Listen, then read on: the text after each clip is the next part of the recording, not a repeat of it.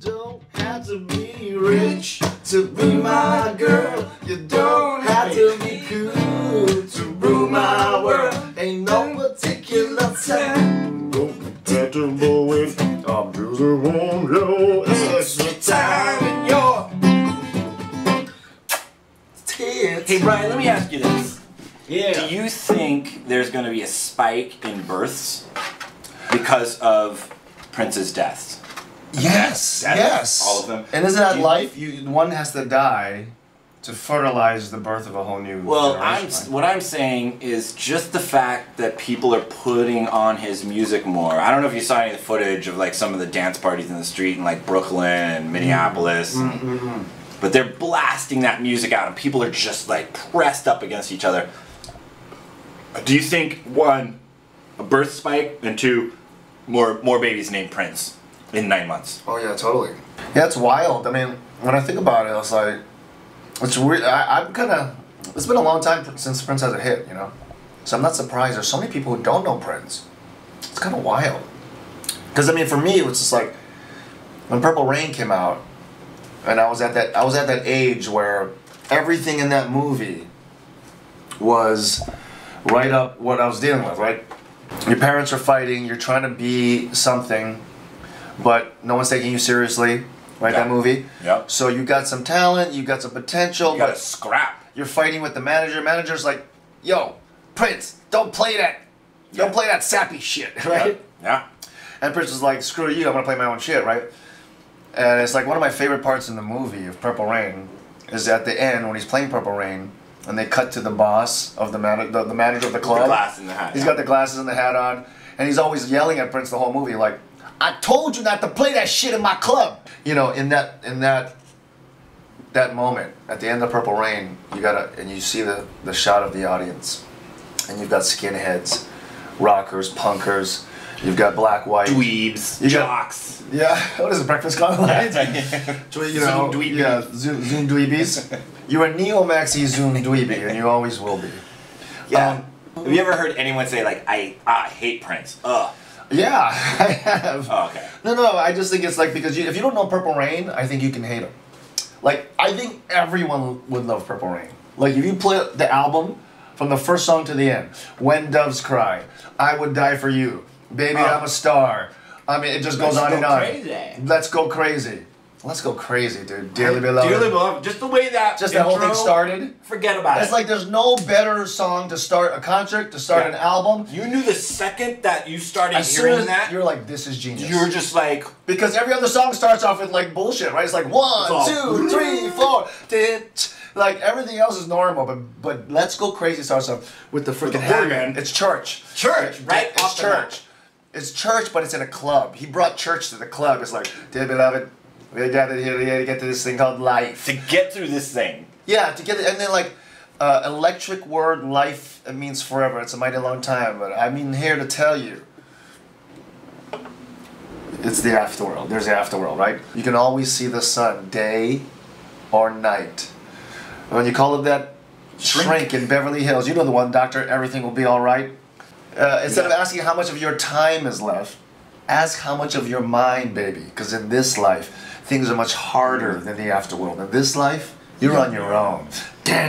Holy shit. Like, what? Yeah. When the elevator tries to break you down, go crazy.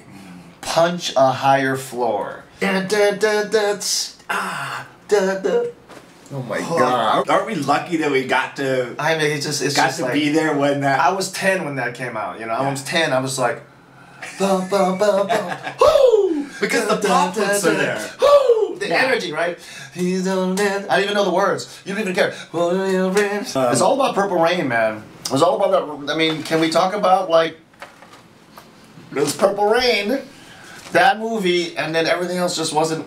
What is it about? Was it like Michael Jackson Thriller was by far better than everything else, don't you think?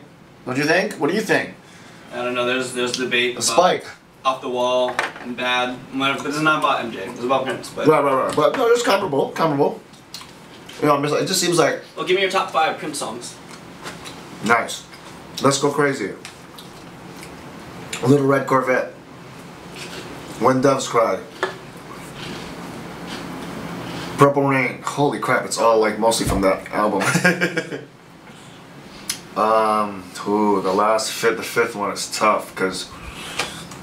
Nothing compares to you. There's Nothing Compares to You. There's Raspberry Beret. There's Baby I'm a Star, which I love. Is all Purple Rain. I Would Die for You, which I love. Do you think people are digging through his later catalog now?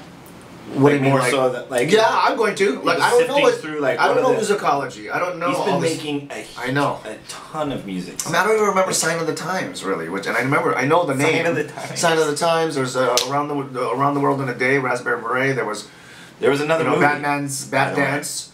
There was Under the Cherry Moon. There was 90s Prince, which was like, dude, Get Off. I Want to Be Your Lover was 70s. Get Off. 29 positions in a one-night stand. Get Off. Oh my God. There was Cream. There was Diamonds and Pearls. Oh, Diamonds and Pearls. To me, that was Prince, man. 90s Prince was Prince. This is why we need Kealoha. We need Kealoha to jump in because we're stuck. Just jump in in. the 80s. Yeah, we are. Jump in the middle.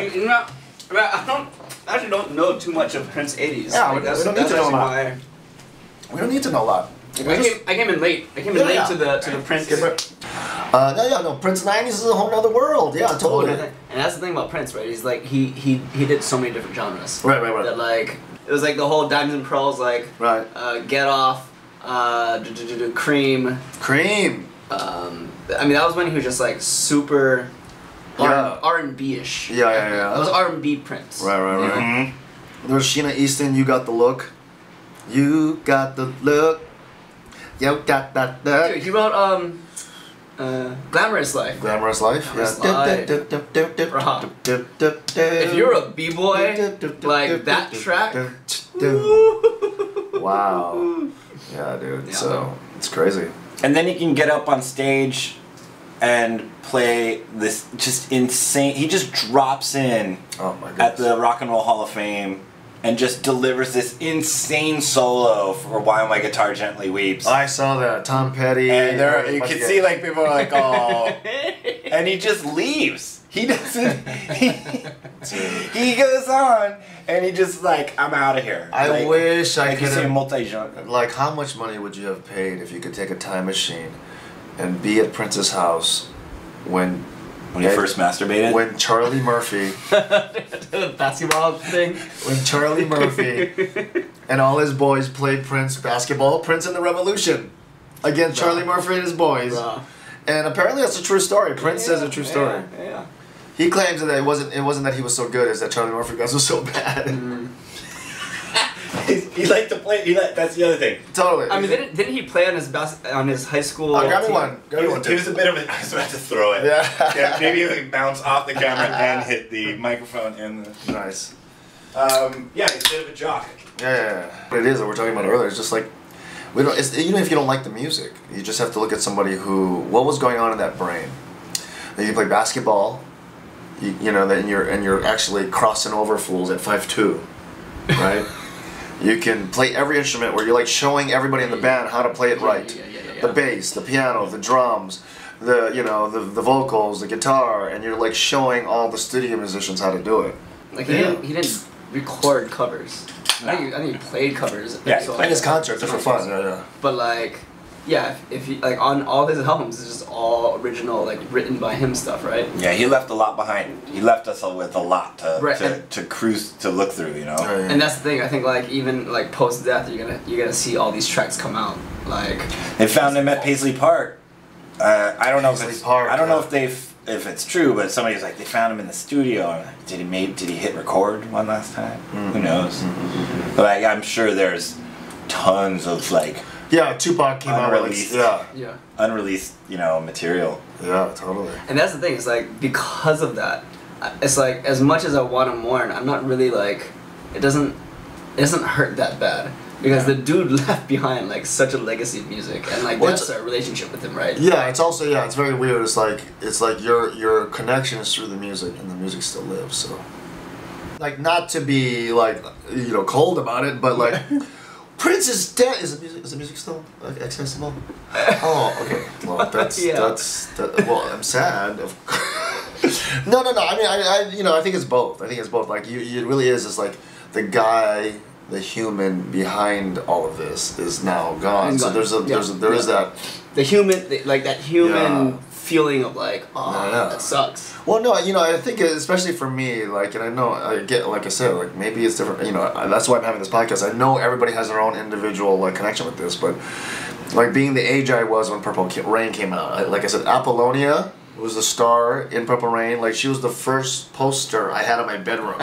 So that was like the first image I was masturbating to, and listening for Dad to come up the stairs because watch out, it's just me and Apollonia right now. Remember the centerfold? Oh my goodness, it's like it came out in Playboy. I didn't have Netflix. There was no YouTube. There was no YouPorn. There was nothing. There was no Pornhub. Right. There was just like There was RootHub. It was RootHub, but no Pornhub. Yeah, no Pornhub. I don't remember. I don't remember like really distinctly any centerfold of like, oh, that one, except for Apollonia. Right. Yeah. So she was opening it and just being like. I mean, I was just I can see him. So Prince was this guy who was banging my dream girl. He was playing the guitar like I wanted to play. But you weren't jealous of him. No, not at all. That's the weird thing. No, usually not. Because he's some rock star. You just go like, okay, I want to be able to do that. Play all the instruments, write the music. Oh, star in your own movie. Oh, direct it. Oh, write it. Yeah. Oh, then bang all the hottest chicks, and then and you're like 21. So he was just becoming like this. You know, he was like in his prime, and I'm like this teenager about to a preteen. And I'm just like so impressed, right? Like I said, at first I was like, okay, you're you know, you're a pansy. Yeah, you're like this. That used to be the internet. This is like 4th grade. It's like, isn't he the kind? That was the whole thing, right? Yeah. I think Mr. Roper used to do that on Three's Company. Yeah, no, seriously. And then like even when like Kiss came out, that was later, right? It's like you just when it first came out, you're like. As a guy, even way back then, you were like, I don't know how to like this in public. Like, dude, did you put Kiss on the top 5? I didn't. I might have to slide in at 5. That might have to be 5. Dude, Kiss, it is genius. Bro. It is just a perfectly written song. I mean, he redefined a genre of being.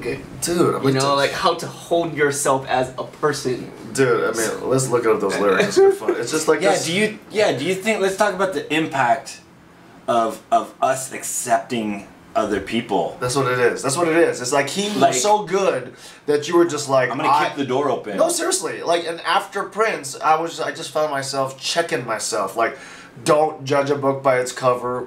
Action. That's it. It was that simple. It's like you got caught judging a book by its cover, and in the end, it doesn't matter at all to you, does it? Yeah. Like, admit it to yourself. It does it? Does it? I'm like, no, of course it doesn't. It doesn't at all. Yeah. And so next thing you know, women like girls to feel my way.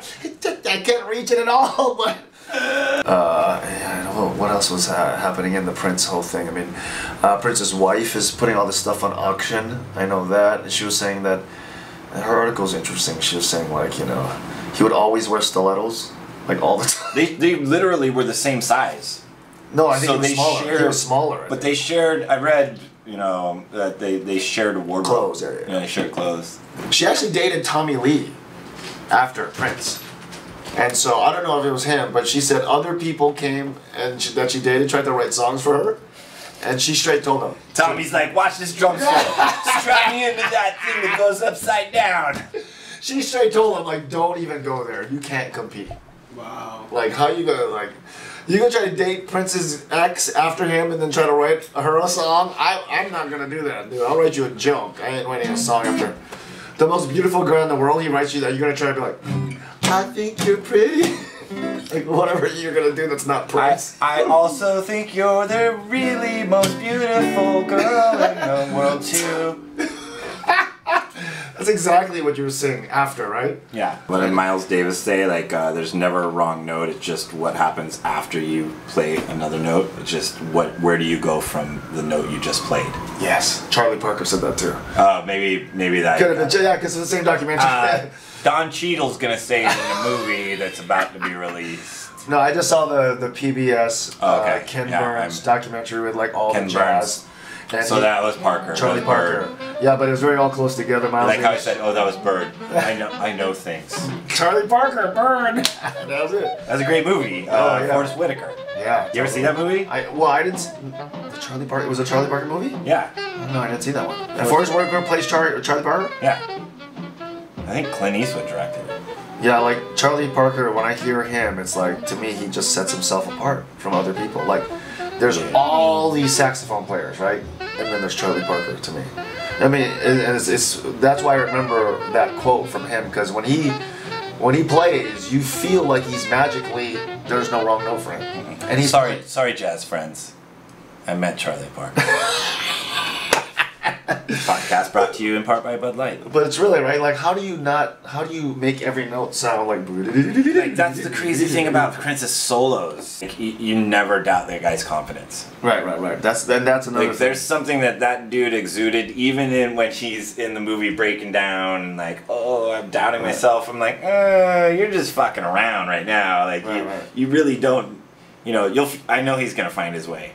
Sometimes you're like, oh, that person ain't gonna find it. I think you're basically boiling it down to what we love the most about not only Prince, but our heroes in general. Can you be so bold, right, to just, this is what the fuck I feel like putting out.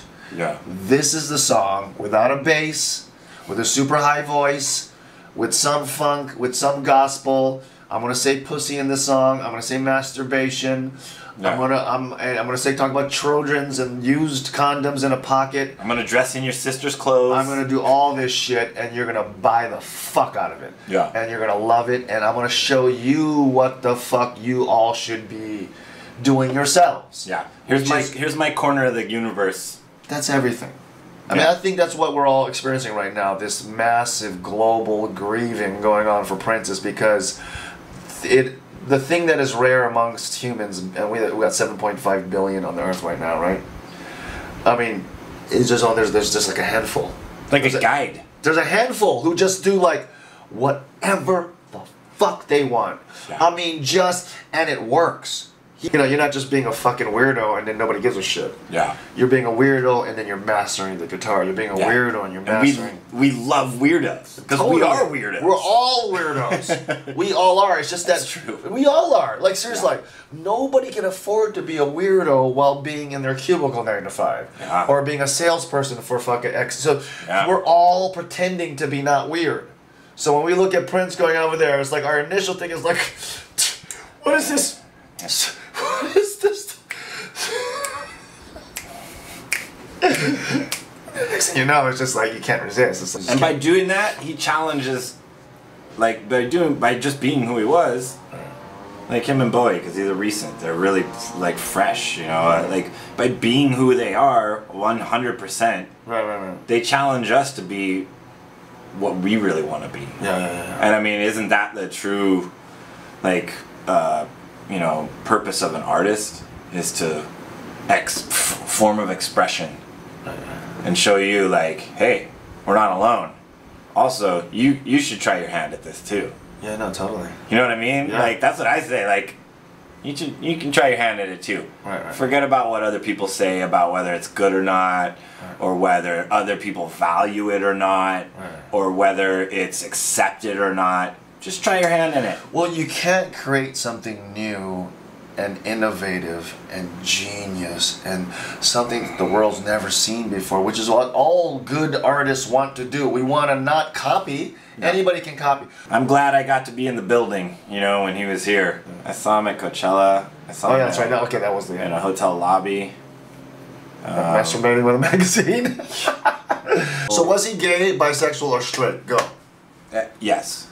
Yes, you think it was all? Because I mean, I saw this one. I don't know. I saw this one interview where it was him and Chris Rock, and he was saying that the reason why he turned down